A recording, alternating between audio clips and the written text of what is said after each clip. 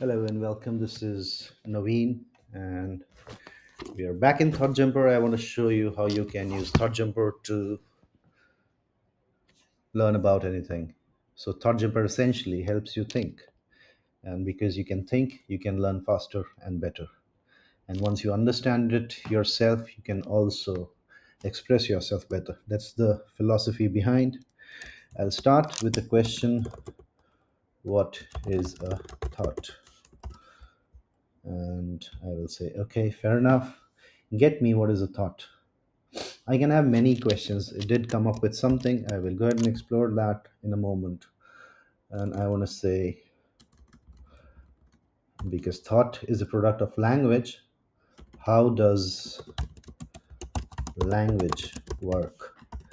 And I can click on it. And the moment I do that, it'll again fetch some more nodes. Let me do something. Let me, pull all of this together. And I will go ahead and I want to know about these things. I want to know what is it an instance of, and I think that should be good enough.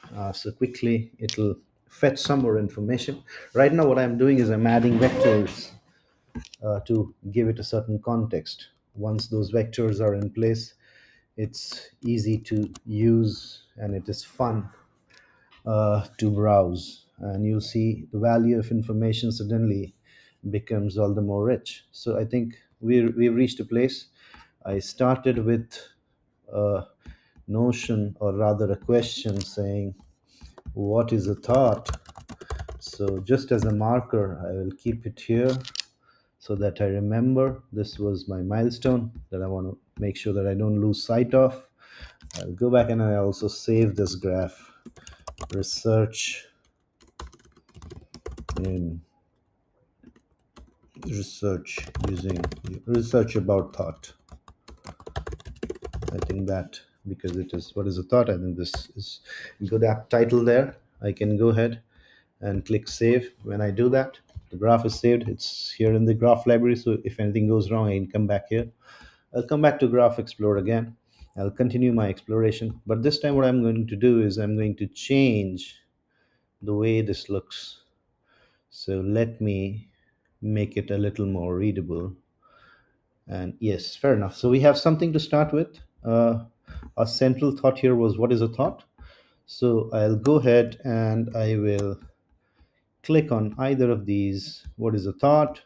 And I can see it is part of cognition, is influenced by perception, and it is again influenced by emotion and expressed through language, affected by attention to things. So if you're not attending, you won't understand it better.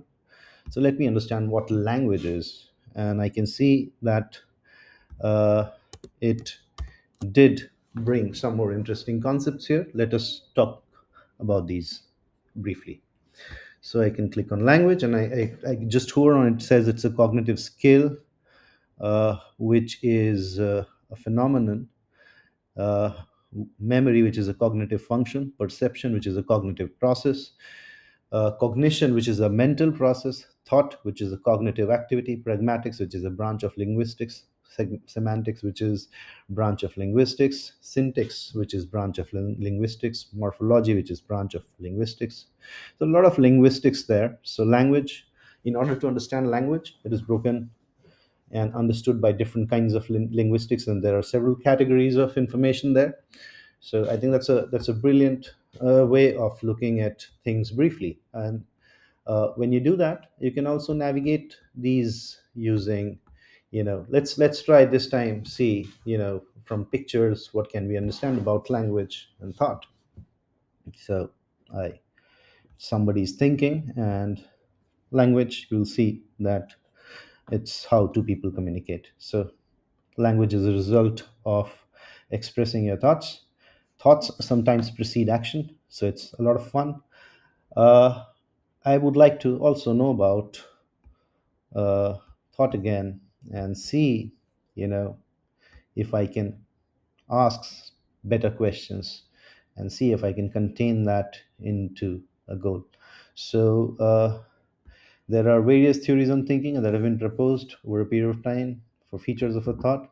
So I think this is interesting. I will copy this In fact, what I can do is I can go to the notes library and I will go back, and I like this thought. So I'll go ahead and I'll say add to editor. And when I do that, you'll see that the note appears here.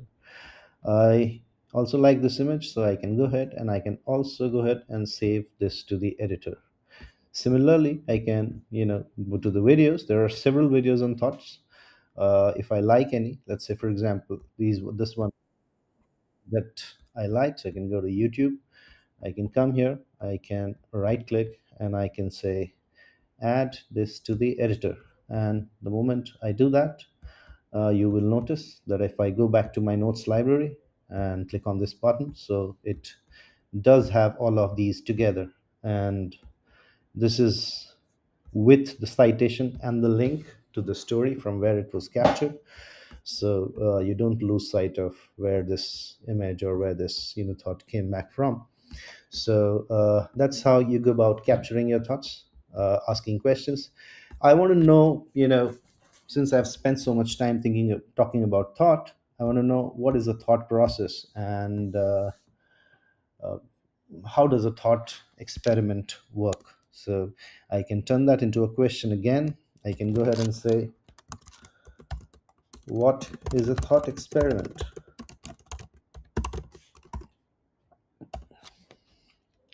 And when I do that, what is a thought experiment? It will again pull me some nodes.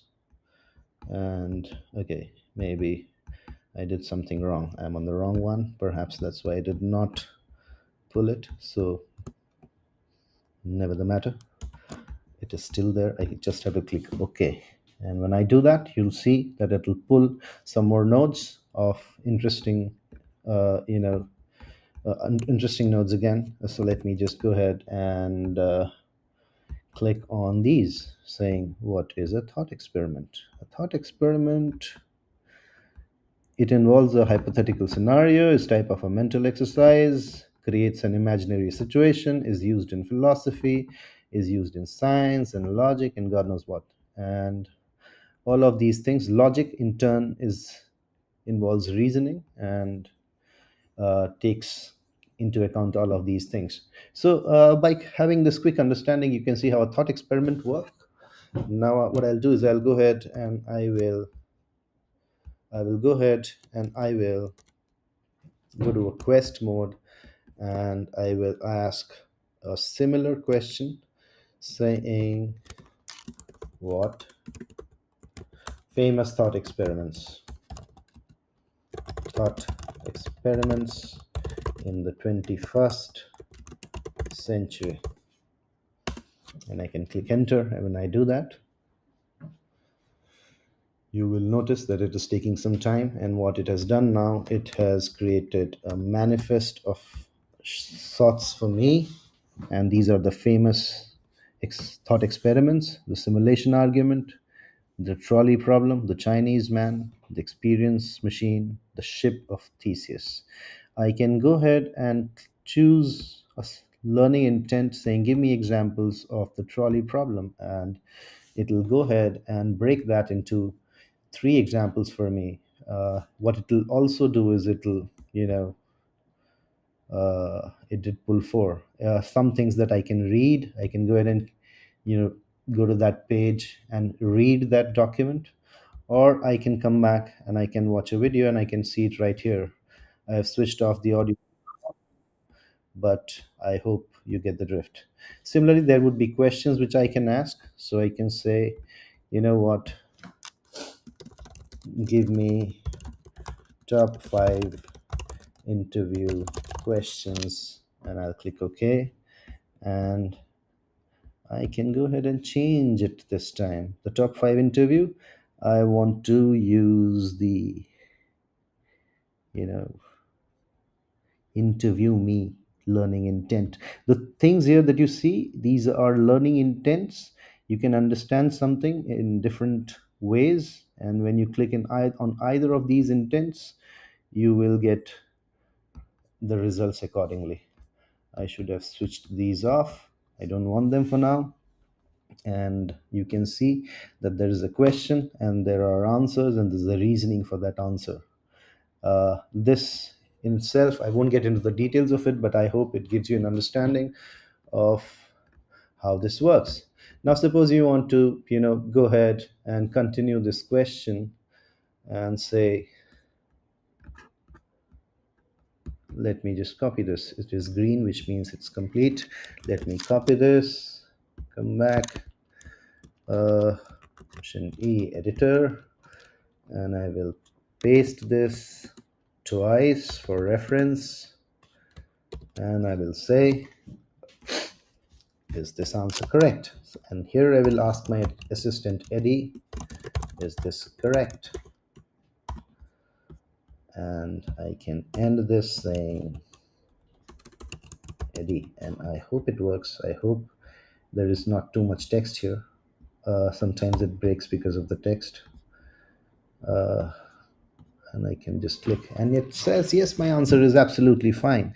So I can do that in editor, and I can go through different kinds of thoughts, see at what level of detail do I want to see something. I can come back to the graph explorer.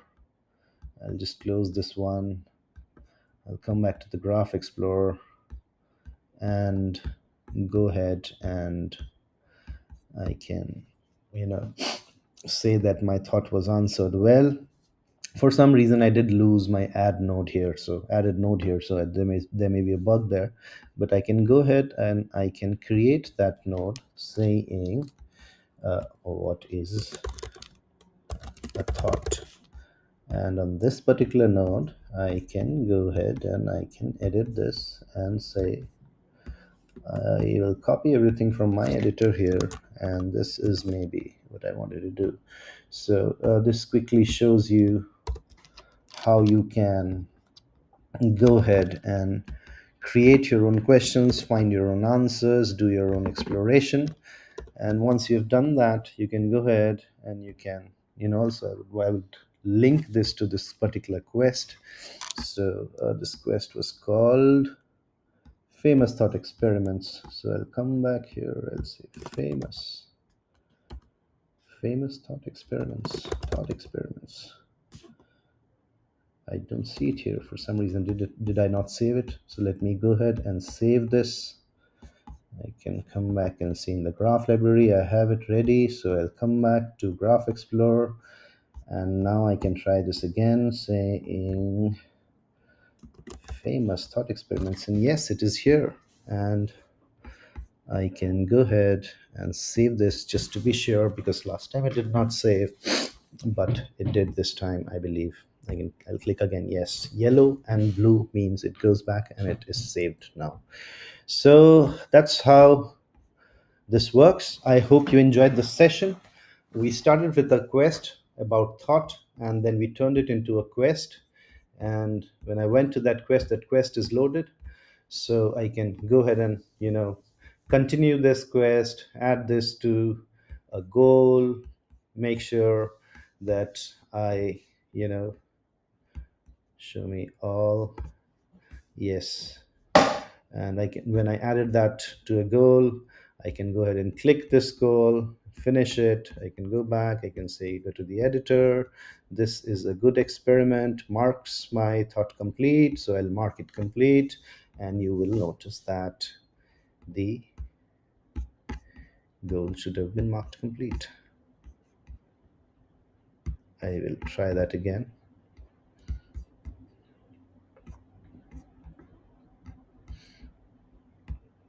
Yes, now it should be complete. Perfect. So that's how it works. I hope you get the drift. ThoughtJumper helps you think by giving you stimulus. You can use this stimulus to create your own context, ask your own questions, and there are several ways in which you can go about learning something, and in different kinds of formats and experiences. It's a new generation intelligent learning experience. I hope you enjoy it. We are opening the beta soon. Sign up today, and happy thought jumping.